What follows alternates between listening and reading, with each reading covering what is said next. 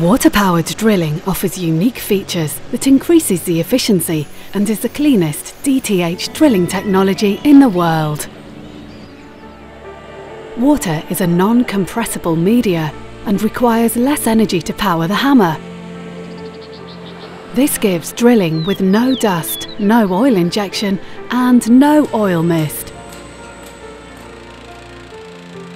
The Wassara drilling technology ensures a minimum of disturbance to the surrounding formation and infrastructures. Wassara's DTH hammer is powered by high-pressure water at 50 to 180 bar. The hammer comprises two moving parts interacting with each other. When the valve closes, the high-pressure water forces the piston to strike the drill bit. This is done in a high frequency, 3,900 blows per minute for a 4-inch hammer. When the water leaves the hammer, it loses the pressure and keeps a low uphole velocity. This, however, is adequate to lift any cuttings to the surface and to clean the borehole.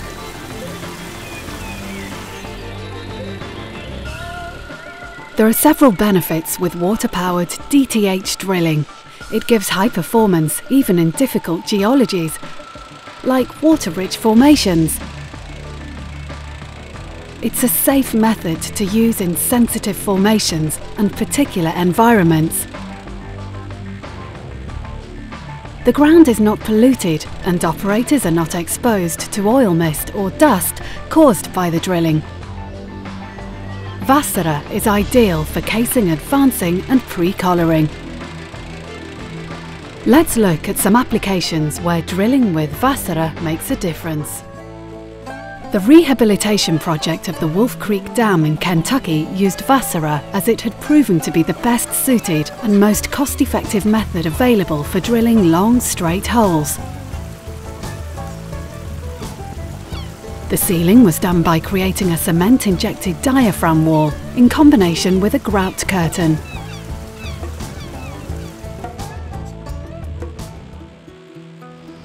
A geology in Hässleholm, Sweden, has sand and friction soil in different layers above the bedrock. Wassara's jet grouting hammer made the foundation operation possible, as it combines a water-powered DTH hammer with jet grouting monitor.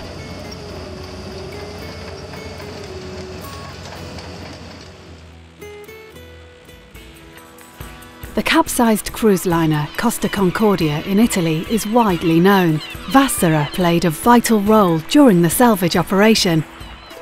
An important part of the work was to keep the wreck from sliding further down the slope it rested on. Wassara was considered the only feasible method for drilling for the anchoring foundations.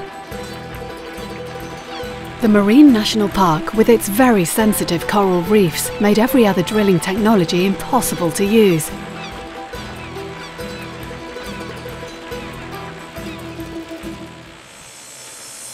The railway project, Citybanan, in Stockholm, Sweden, needed ground stabilisation in an area that used to be a small lake. A total of over 43,000 metres of casing was installed in formations such as dense clay, oak piles, till, boulders and bedrock. It was all done with Wassara's water-powered drilling. The Swedish mining company LKAB operates the largest underground iron ore mines in the world. Wassara enabled the upscaling of the iron ore production by doubling the length of the blast holes from 28 to 56 metres. The outcome from each blast has gone from 1,200 tonnes to today's 10,000 tonnes, an 833% increase.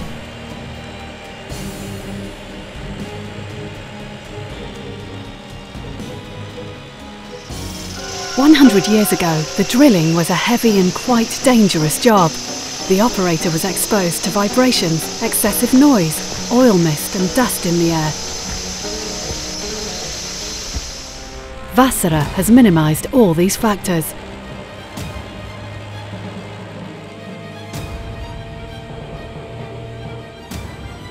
At Wassara, we produce our own components in our factory in Flemingsberg, south of Stockholm in Sweden. Our modern equipment and skilled operators gives the highest quality product. This makes the water-powered drilling possible. We are continuing the developing work of the water-powered drilling technology and products in order to meet tomorrow's demands.